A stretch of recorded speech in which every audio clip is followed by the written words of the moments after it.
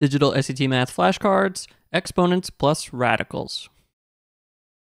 The bth root of x to the a is equal to x to the a over b. Perhaps an easier way to remember this is that when you have a fractional exponent, the power goes on top and the root goes on the bottom. A helpful mnemonic some math teachers use is flower power. So flower rhymes with power, so the power goes on the top, and flowers, just like all plants, have their roots at the base.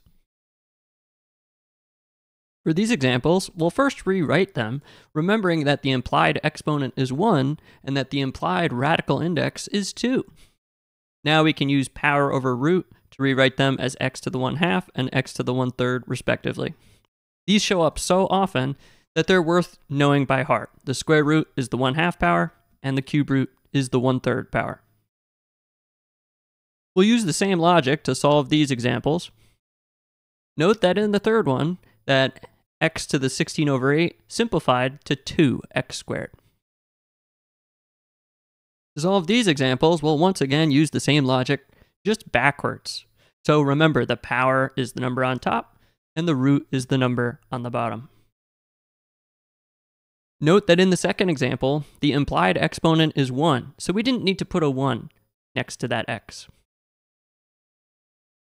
In this example, I noticed that both the x and the y are each raised to the power of 8. We'll use the distributive law of exponents, but in reverse, to rewrite it like this. Now we can use the exact same logic we were before to rewrite it as xy in parentheses to the 8 over 5. Just note how important it was to put those parentheses there.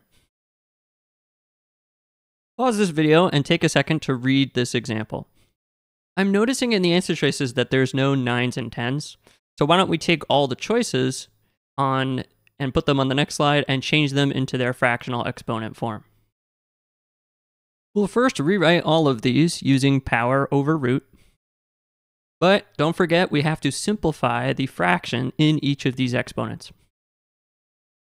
Once we do that, I noticed that choice D was really b to the 9/10, just in disguise. This means choice D is the answer to the question. Pause this video and see if you can remember this important DSAT math concept.